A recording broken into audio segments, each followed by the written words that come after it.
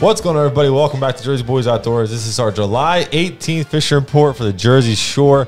Guys, we finally heard back from Ronaldo Mole, so sorry to whoever was in second place for the month of June. You're not winning anything. Ronaldo got back to us. Ronaldo, we will get your prize in the mail ASAP, but it does take a little bit for the hat to get shipped out. So expect that sometime late July probably. But and then our current July leader is Ron Schlesinger, which is Ron, I'm gonna butcher your name all month if you stay in the lead. Ron's got this 23.5-inch fluke right here.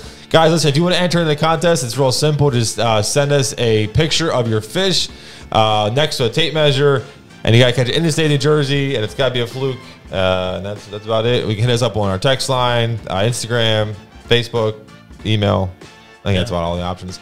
And I think that's all the pre-report talk we have for so then I'll dive into my report. Seems like it was a quieter week. Maybe the weather has. I was gonna say I can't blame anybody for not wanting to get out on this 9,000 degree weather day. So weeks. So right.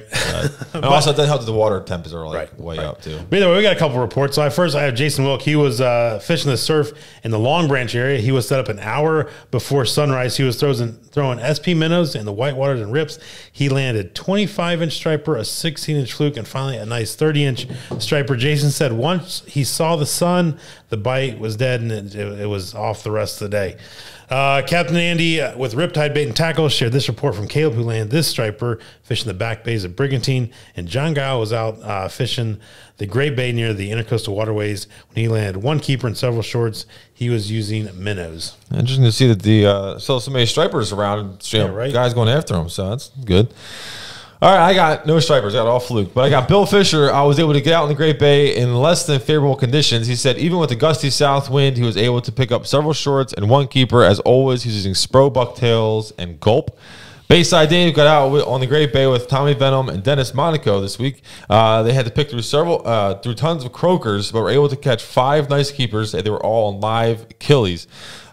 Then finally, I have an honorable mention here, since he didn't send in a picture. Bernie, I don't know what's going on with that. But Bernie Machado was able to get out last week also in the Great Bay. He said it was a slow day for him. He was able to pick up one 18-incher. The main reason I kind of wanted to mention Bernie here in this report, that he had a picture, was the fact that Bernie also mentioned the amount of croakers that are in the Great Bay. We've had, I think almost every person from the Great Bay who sent in a report has said that the croakers are in the Great Bay in a great way.